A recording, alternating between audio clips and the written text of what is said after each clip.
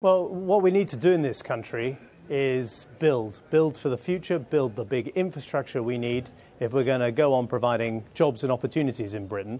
And that means, I think, trying to get these decisions out of the day-to-day political argument and have a big independent view that everyone can sign up to. And Andrew Adonis has stopped being a Labour peer. He was a Labour Transport Secretary.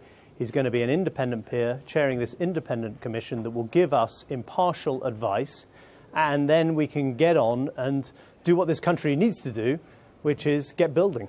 Yes, but Chancellor, there's another name coming into my head here, Howard Davis. Remember him? He was the guy that, he had the consultation about Heathrow Airport, and I and many other people have interviewed him on this programme with his findings, and he said, Heathrow, good idea. What did you do about that? Kicked it into touch, didn't you? Well, actually, I think it's a very good example. Howard Davis did a report very recently on the options for where a new runway should be in the southeast of England, and he has forced the political parties to look at that report and make a decision. So we've ended the sort of endless debate about all the different possible locations it could be, and it's come down to some very simple choices that this independent Howard Davis Commission has given us.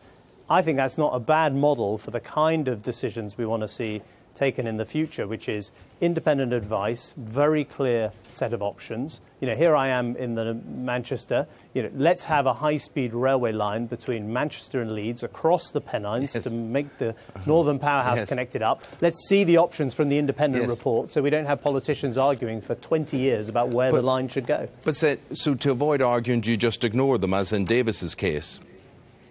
No, we're not ignoring Davis. We are, at the moment, and we've got to go through all the legal processes. No, there are all these legal processes which you well know that if we did not follow, we'd be straight in the court by from those who don't want to see things built. We're absolutely going to make a decision, but it's a great example of having that independent advice forcing the politicians to make a decision. And it comes to a bigger point for our country. Are we going to be bold about the future? Are we going to build? Are we going to make sure our banking system works for people? Are we going to live within our means as a country? These are the decisions that we need to take if we're going to go on delivering security for working people and higher living standards. OK, if I could just be mischievous with you, Chancellor, then. I mean, you say you're taking it out of the political agenda. Other people may look at you and say, you're so not. You have stolen Adonis to get right up Jeremy Corbyn's nose and to weaken him. No, Andrew Adonis is someone who, even though he was a Labour cabinet minister, actually did a lot to try and build consensus on things like the High Speed 2 project and the Crossrail project, which is being built in London at the moment. And I was able to finish the job that he started on something like Crossrail. So I think he's a really good person to do this job.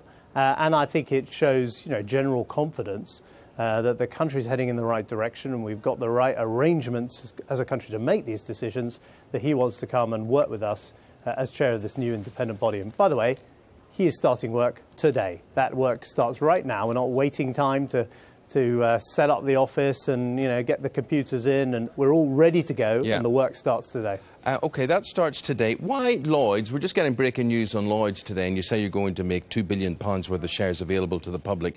Why doesn't that start today? Why are you waiting until next year to do that one?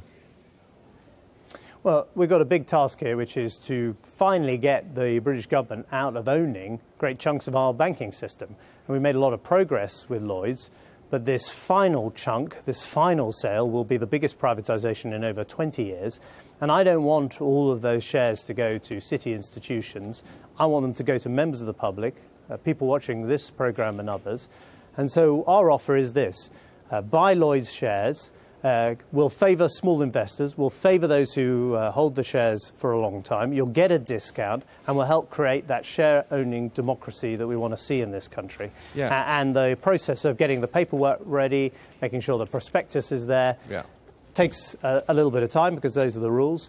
But the shares will be coming on sale very soon, and as of now, there is a website available where people can register on the .gov website to make sure they're kept informed and that they can get in there and get these shares with the discount. OK.